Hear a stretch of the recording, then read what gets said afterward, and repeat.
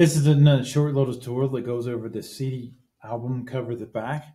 So this is the Personal Expression Project, which is a series of three, and the album cover that has to have the front, the back, and the label all working together. And I didn't go over this. I'm just on the basic graphic design and the modules here. So this is the basic requirements here. The back covers exactly the same dimensions here, 12 by 12, 300. The only difference is that the front cover needs 6 layers. That's the front cover. I'm referring to the front cover because it's all three part of the same series of projects here. But there's two things for the back cover. It has to have a list of your songs, and it needs 4 layers. So there's 2 things there, okay, that it needs. And you can actually, this is the same link to a bunch of examples, and you can actually see there, there's a list of songs here at the back cover. It ties it in with this, Force Awakens kind of thing, or like maybe this one here kind of goes along with this portrait of this character and like the different numbers of songs there.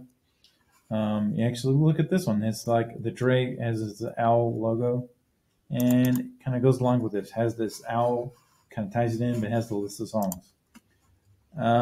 So we have another one here. We have this Samurai as the front cover, and then they went to the Samurai and just have this same king. They duplicated it a little bit, but they had the list of songs here, and they kind of had this smoky kind of effect in the background. So you can actually see, like, for instance, like the Looney Tunes, the front cover here. Basically, just took the same front cover and just manipulated it a little bit. Maybe it's just a copy of these 3 little guys here, and has a list of songs.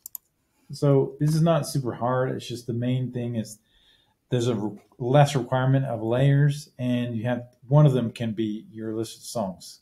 So technically, just a list of songs and 3 other layers, right? So, so if you're really wanting to know how to do that, basically you can go back to Photoshop, right? And you can actually start a new file here. So you click a new file, create a new file, and you can actually call it CD back.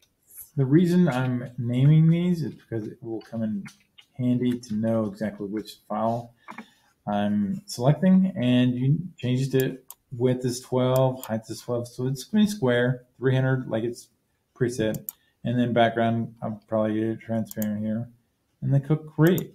Okay, so it's just a black background, and of course you're going to click your text, and that's going to be your list of songs you're creating, 1 through 10 kind of thing. And when you got your list of songs, then that can be 1 layer. So I'm just creating I'm just double clicking that, and I can choose my 1, and then 2. Let's see.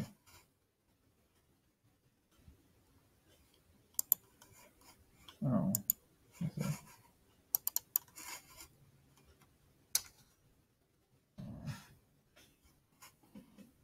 Yeah, we have different songs there. So once you do that, I'm going to go back to the beginning there.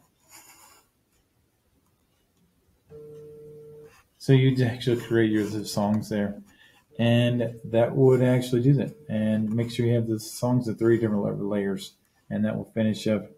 And when you actually going to maybe save that one, you can actually go to save as, of course, and you're going to choose JPEG, right? And I would just name it as CD back. Yeah. And then I would name it, and I would go back to my Chrome. Sorry, back to my, I had to delete this here. And back to this assignment here, I can go back to my start assignment, and then click on upload and choose. This is the reason why CD back comes in handy, because I can know that is exactly the file that I want to upload.